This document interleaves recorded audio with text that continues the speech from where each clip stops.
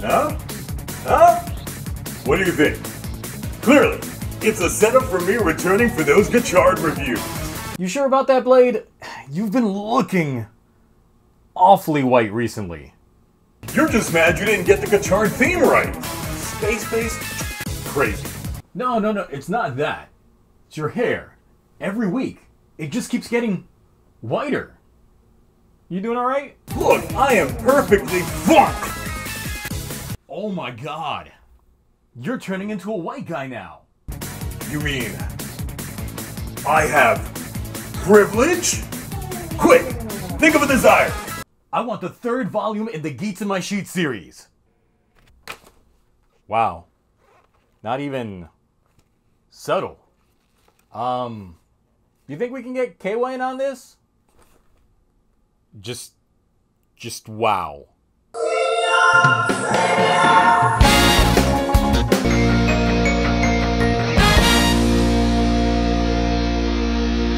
Bro, this is just pictures of Kawa sucking and licking on spoons. Oh my, Jesus Christ. This really is just full-on penetration. And speaking of Jesus Christ, this week on Geats, we go back to Gaim levels of homework copying while tossing in characters just to toss them back out.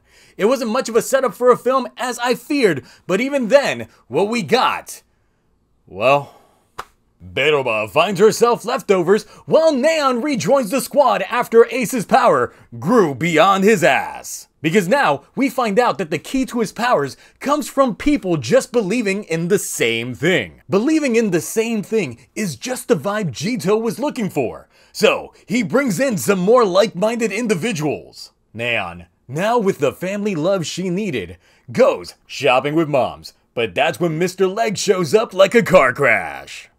Ladies and gentlemen, boys and girls, the Magnum Shooter returns to live out his fantasy. Though the shots don't land, he sets his eyes on Mom instead. But Neon's not about to lose her face warmer and takes the hits. It's here that we see a concept that should have been used more frequently earlier in the show. The audience members trying to skew the odds. Giving Dapan the luxury of... What? Really, Blade? You're manipulating the show now. Stop. I don't think I can undo the privilege that is this Pandora's box.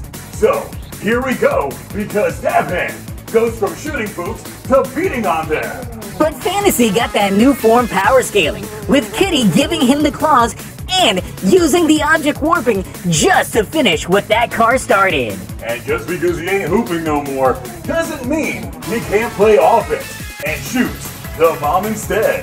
Dapan finally takes the win and leaves. You know, we really have a lot of bad guys this season that just don't finish the job.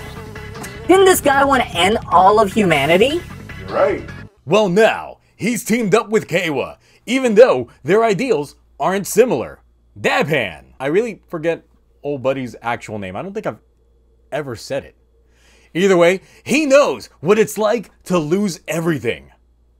Just wish for good legs, or that your hoop game's back. While Geats and the others chill, Jito chimes on in with the schedule of the final battle between Ace and Kawa. But they need to find a way to fix Kawa's head, and they know just the guy. Daichi is right out of the hospital and recovered quickly.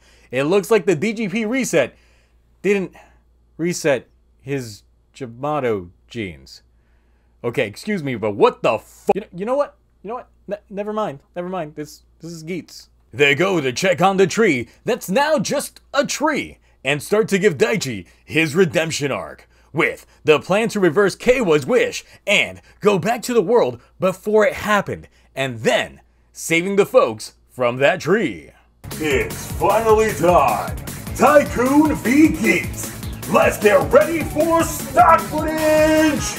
Right off the bat, we take the fight to the air. But then, Tycoon makes it a quick game of peekaboo with his sword. And the slashing just keeps on going. We interrupt this fight just to plug the upcoming Geats movie with this shitty song.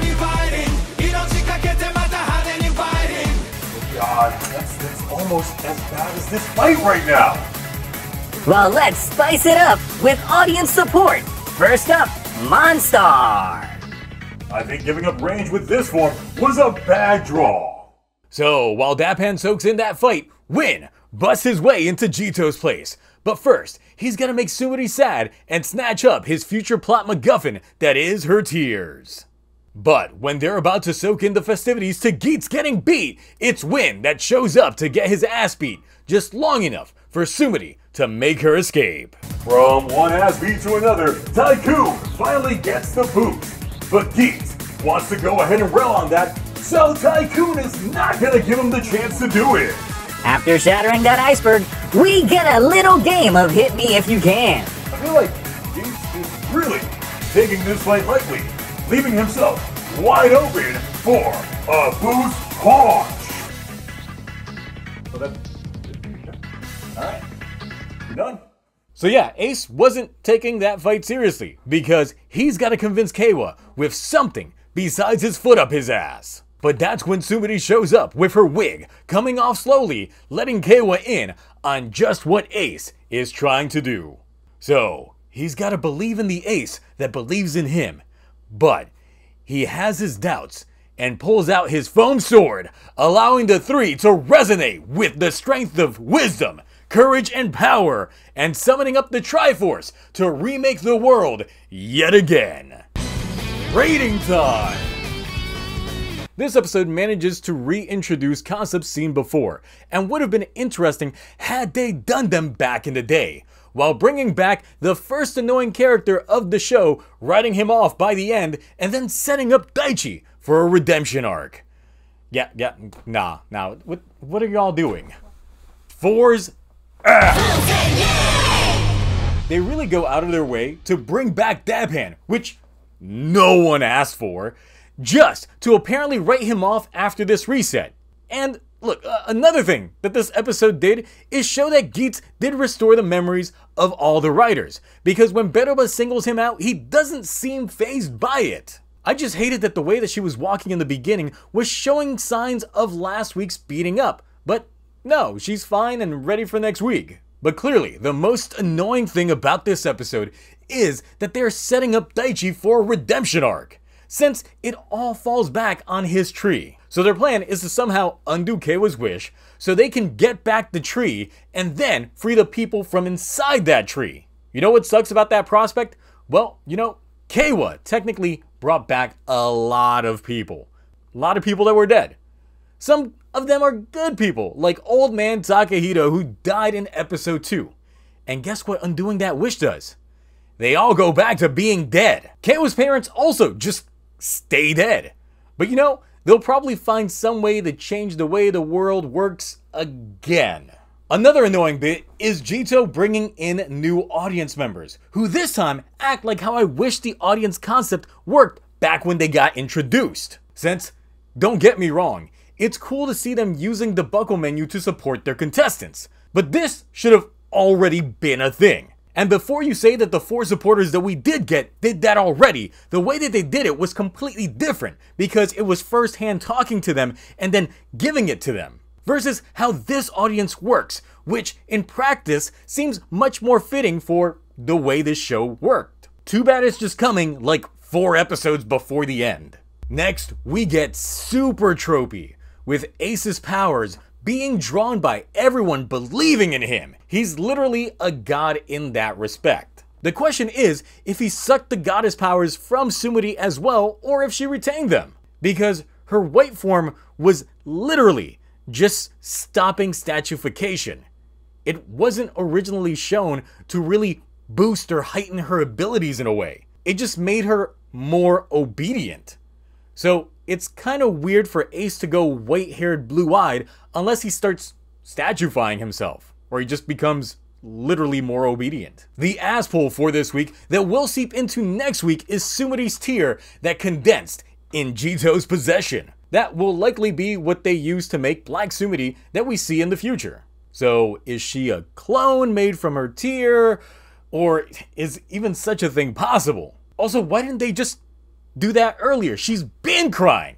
We have like 4 episodes left, and y'all really still trying to cook. I think the best way that I can do an analogy for Geats, up until now at least, is when you cook chicken and it gets cooked perfectly. It's juicy, it's full of flavor, and that's about the episode 16 mark of the show.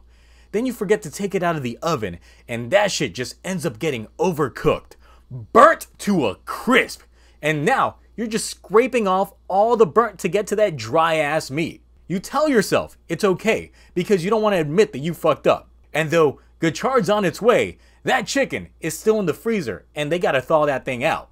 It just ain't ready yet. I could just stay roasting this episode all day, but you know, I gotta edit this video. So next week, it looks like Ozma dies. But you know, he's got zombies, so it's probably gonna contribute towards his upgrade. 3 episodes before the show is over. So, what did you think about this week's Geats? Keiwa finally believing, Sumori always believing, and everyone don't stop believing. Anyway, that's it for me. I gotta get on beef between my cheeks, and then Tycoon sucking on spoons. Until then, bye.